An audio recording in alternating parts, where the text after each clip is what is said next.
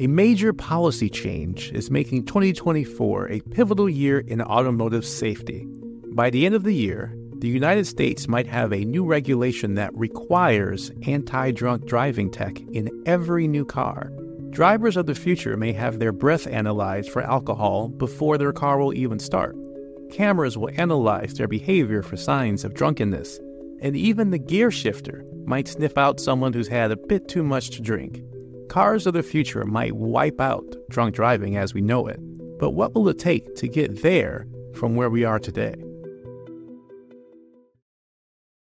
In 2021, the U.S. Congress passed legislation that directed the National Highway Traffic Safety Administration, or NHTSA, to mandate a driving technology that could make progress in reducing the over 10,000 road deaths that happen in alcohol-related crashes every year in the U.S. The law requires a new safety standard by November 2024, if the technology is ready. So, in a year that's already full of hotly debated topics, we've also added anti-drunk driving technology to the mix. The existing tech comes in various forms. Ignition interlock devices, or IIDs, require the driver to essentially pass a breathalyzer test before the car starts. If the device detects a blood alcohol concentration above the legal limit, the engine won't turn on. It's like your car saying, "No ma'am. No ma'am." Another major development in anti-drunk driving tech is the Driver Alcohol Detection System for Safety, or DADSS for short. There are two main methods that a DADSS program uses to sense if a driver is impaired.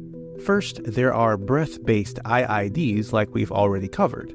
But the other method DADSS systems use is based on touch. In this ingenious approach, drivers simply press their fingertips onto sensors located in the car's gear shift. These nifty sensors then employ infrared light to scan the surface of the skin, effectively gauging the driver's blood alcohol concentration level. This touch-based wizardry isn't just looking for alcohol on the surface of your skin. It peers into capillaries to suss out how much alcohol the driver has had. The infrared light penetrates deep into skin tissue, and a portion of it bounces back. This reflected light carries information about the chemical composition of the blood in those capillaries, including the concentration of alcohol. And here's the clever part. There are two specific wavelengths that act as the alcohol signal. The touch-based system doesn't bother with the whole light spectrum. It's selective and only bothers with wavelengths associated with alcohol. And you don't have to worry about delays. This system isn't wasting time. It can take multiple readings in less than a second. DADSS has been partnering with Schneider Trucking to test the system with commercial truck drivers. Results so far are promising, but it is still only in testing.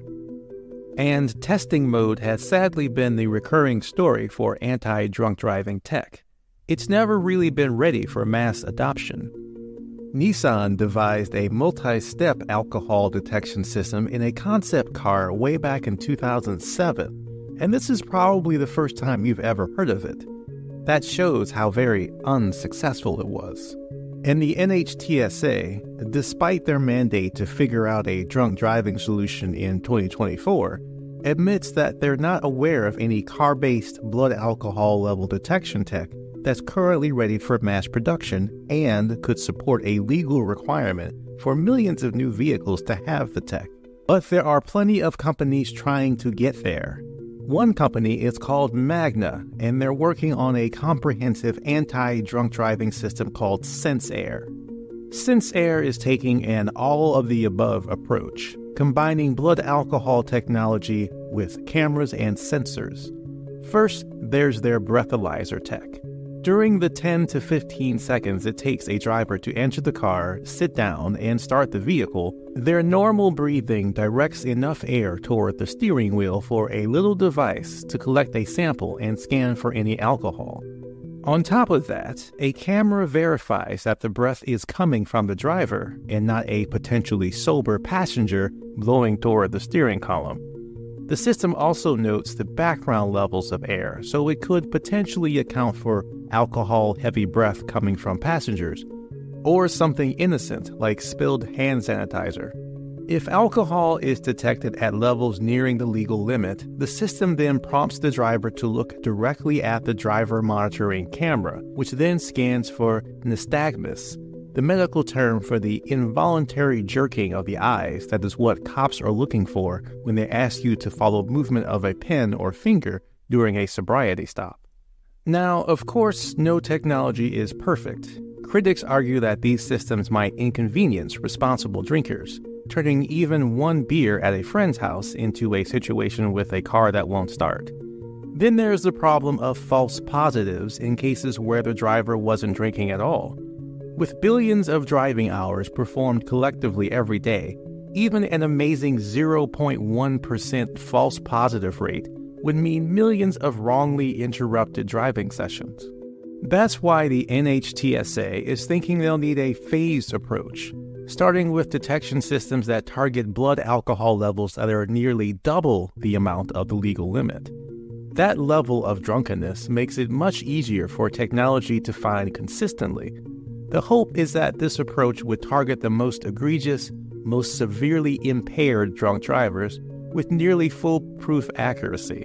And a study from the Insurance Institute for Highway Safety in the U.S. showed that alcohol detection systems that stop people from drunk driving could save more than 9,000 lives a year.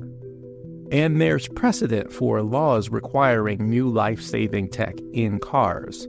The most recent example is rear-view cameras. In the past few years, the U.S. and Canada have made rear-view cameras required in all new cars. A 2016 study in the U.S. found that cameras reduce accidents involving cars backing up by 16%, and drivers aged over 70 benefited the most from the use of the cameras. In fact, rear-view cameras reduce back-over crashes in older drivers by 40%. So it makes sense that regulators would see the successes from rear-view camera laws and aggressively try to do even better with anti-drunk driving tech. With drunk driving accidents on the rise, the interest in this tech will increase too. Ultimately, the real solution may be to just completely take driving out of the hands of humans and let AI take the wheel. But until that tech is 99.9% foolproof, we're probably going to see the rise of anti-drunk driving tech in our cars. And although there are bound to be some inconveniences, society will probably deem them a small price to pay if it means preventing accidents, injuries, and deaths caused by drunk driving. Despite years of false starts, it looks like political forces and public opinion are finally going to push anti-drunk driving tech forward. In the very near future, we may see drunk driving become nearly extinct. That's something to be hopeful about.